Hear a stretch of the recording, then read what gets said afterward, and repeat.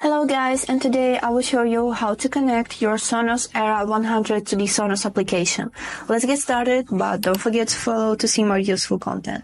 So firstly, we need to restart our device. If you don't know how to do it, you can check out the video in our channel, and the link will be right here in the right corner. After you restarted your device, you need to download and open the Sonos application. Right here, you need to click on the speaker or component.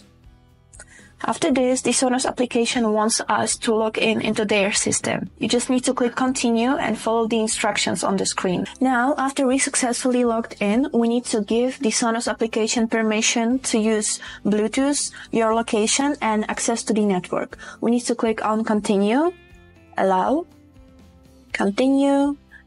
while using app, and continue, allow.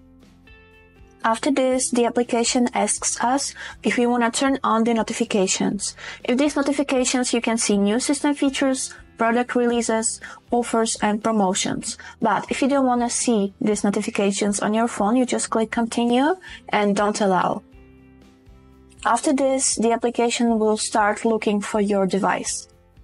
After it finds, we need to just click on add, continue, and allow. And after this, you would just need to follow simple instructions on your screen. And now, after we are done with the instructions, we finally added our device to the Sonos application.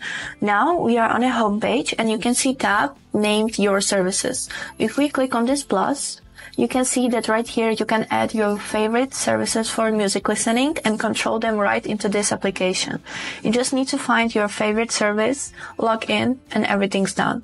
Now we go back on the home page and we need to find this icon settings right here. We click on it and we click on the name of our device. Right here, you can find a lot of settings to customize the sound on your speaker and make your experience with your device even better. And also, on this application, you can set up a voice control to control your device without touching it or touching your phone. To find it, we just need to go a little bit lower and find the tab named Voice. And here's the button to add a voice assistant.